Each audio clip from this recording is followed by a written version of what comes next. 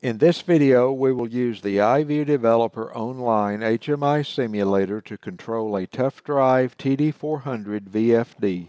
The online simulator allows for testing of the HMI project using a PC connected to the control device. This project demonstrates basic functionality to control the VFD. No safety features are built into this example.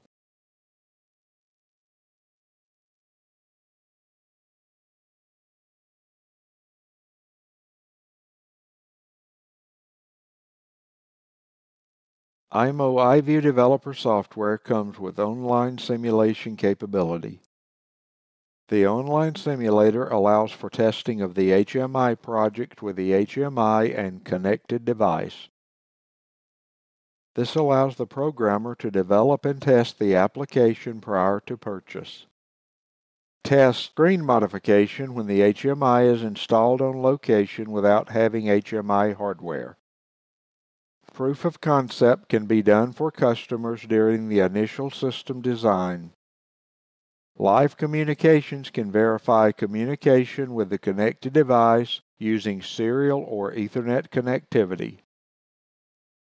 The online simulator runs on the PC and has the look and feel of the HMI hardware. In this example, we are using the online simulator to control an FMX TD400 VFD. The connection is RS485 using the USB to RS485 adapter.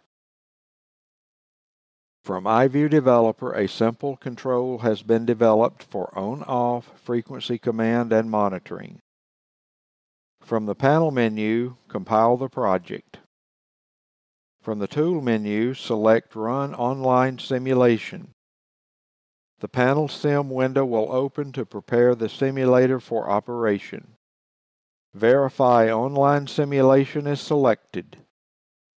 Select the link for the connected device. Select the COM port that has been assigned to the USB to RS485 adapter.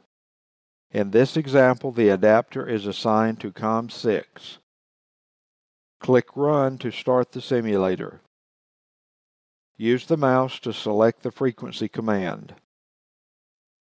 Click the On-Off button to start the VFD. The VFD will accelerate to the command frequency.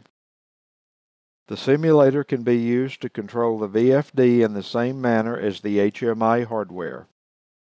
The simulator will operate for a set time and close. Restarting is necessary to continue testing. This concludes the operation of the iView Developer online simulation functionality for controlling a connected device without the iView HMI hardware. For application notes and videos on the iView HMIs, visit our knowledge base.